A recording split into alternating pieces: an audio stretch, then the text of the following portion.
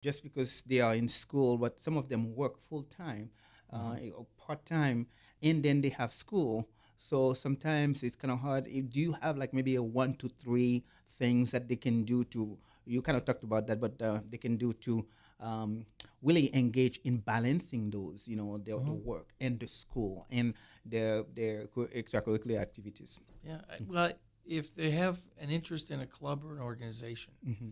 that's a great thing.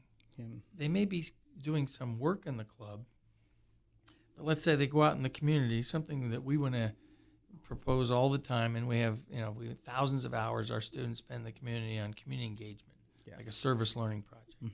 But let's say you're in the service learning project, you're not doing a paper, you're not reading, but you're with your colleagues and you're engaged in some project. Maybe you're going over and painting a house, or you're volunteering at a school, you're coaching, or you're teaching kids how to play the violin. Mm-hmm. Whatever it is, Yeah. it's just something that's different. So when you're a college student, what I tell college students all the time, especially when I taught, go to stuff. Mm-hmm. Go to a lecture, watch a movie, go to a play, go see a sporting event. Just go.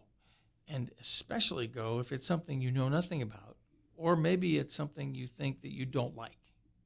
Because if you don't experience it, maybe it's just a perception, and it may be a misperception. Maybe you're gonna turn out to love the symphony. Yes.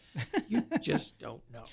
But just experience as much as you can in college, and then it gives you a sense about the world.